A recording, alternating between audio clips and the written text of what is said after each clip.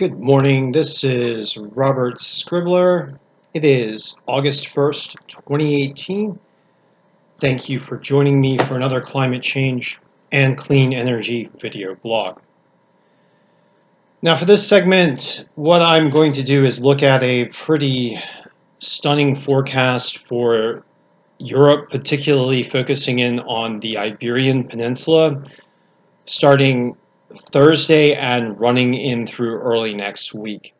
And what this forecast is showing is that temperatures in this already hard-hit region of Europe in parts are predicted to well exceed 40 degrees Celsius and possibly hit as high as 51 degrees Celsius or 47 degrees Celsius in some forecasts. Now, converting to Fahrenheit, a 51 degrees Celsius temperature is roughly equivalent to 124 degrees Fahrenheit, it's 123.8, and a 47 degree reading is roughly equivalent to 116 degrees Fahrenheit. So these are very, very warm temperatures, very hot temperatures, comparable to that of the Sahara Desert. Now, these are predictions coming up in the GFS model forecast and in a number of other forecasts. And it's worth noting that this is a forecast, but it's certainly possible that we would see temperatures in this range. Now, what I'm going to do is look at some of the underlying factors. Now, this is, again, a GFS model run through Earth Null School for Saturday, August 4th. And what we see are these very hot temperatures in Portugal and in Spain and running up into through France as well, although not quite as intense. And if you look to the south, you can see that the temperatures in the Sahara Desert are comparable to those that are expected for Portugal over this time period. Now, what's happening is we have a high pressure system building in over Europe, and Europe has been under a persistent ridge pattern in the jet stream.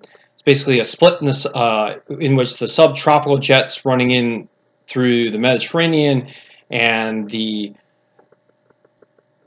temperate jet, the upper level jet is bowing up to the north here, sometimes into Scandinavia. And these ridge patterns have been ushering in much warmer than normal temperatures over Europe, and also enhancing the potential for wildfires and extreme drought conditions. And presently, much of Europe is now suffering from a rather severe drought and rather intense wildfire situation.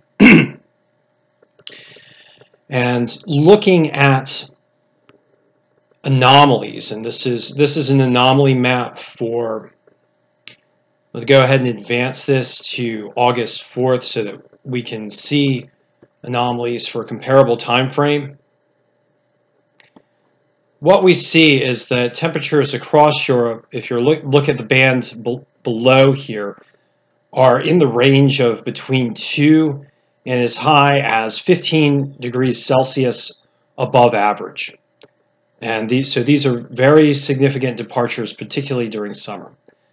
So what are some of the influences that are helping to drive this situation? Well, first of all, since soil is so dry throughout Europe, this tends to enhance daily heating. And this is an issue with summer. It's one of the issues with human-caused climate change, in that as temperature rises, there's a little bit of a compounding impact for summertime daily highs, in that with higher temperatures you get higher rates of evaporation, and these higher rates of evaporation in turn dry out the soil, so there's less moisture in the soil, so that as you get further and further into summer, there's actually less evaporation by volume coming from the soil, and so there's no evaporative, or there's less evaporative cooling, and this can really spike heat during the day as you get into summer. And that's one of the issues with human-caused climate change, is that process is intensified. Now, in addition, what we are seeing around Europe is is that sea surface temperatures surrounding Europe are much normal, are normal than warmer than normal to much warmer than normal. And this is a sea surface temperature anomaly map. But I also like to call your attention to this cool pool feature south of Greenland.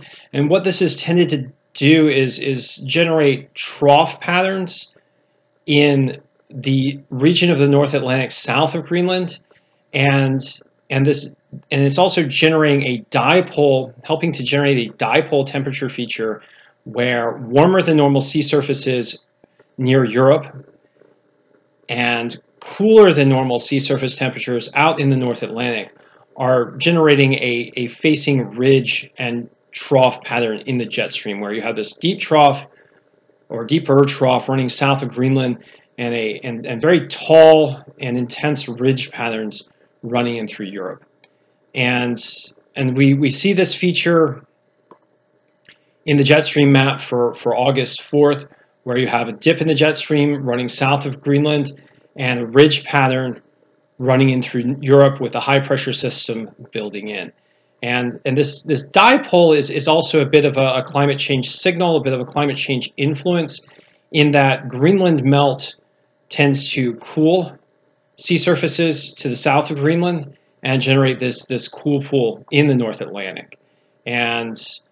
But you also have other regions such as the Barents Sea here, which, having lost sea ice, tends to warm considerably and tends to generate this dipole that we are seeing. Now, these are climate change related influences that are enhancing the present pattern. So we want to be clear that we're talking about influences here, not causes. But we do need to be aware of influences because they have an impact on extreme weather. And presently, climate change related influences are certainly enhancing various heat waves across the globe. One of them being the intense repetitive periods of heat that we have seen this year in Europe. Now, this forecast, to conclude, is quite intense, and Europe has the maximum temperature for Europe ever recorded, according to the various reports I've been seeing, is 48 degrees Celsius. So if we do get this temperature of 51 or 49 degrees in Portugal on Thursday or Friday or Saturday or Sunday or Monday, and the forecast is predicting above 40 degrees Celsius readings into the 45 degrees Celsius to up to 51 degrees Celsius in this period. If we see that, this will likely be a new all-time high temperature record for Europe. And notably, there are a number of climate change related features that are driving this influence. They're helping to drive this influence. And overall, with human-caused climate change, one of the primary signals is increasing land temperatures, particularly during Northern Hemisphere summer. Now, thank you for joining me, and I'll be chatting with you soon.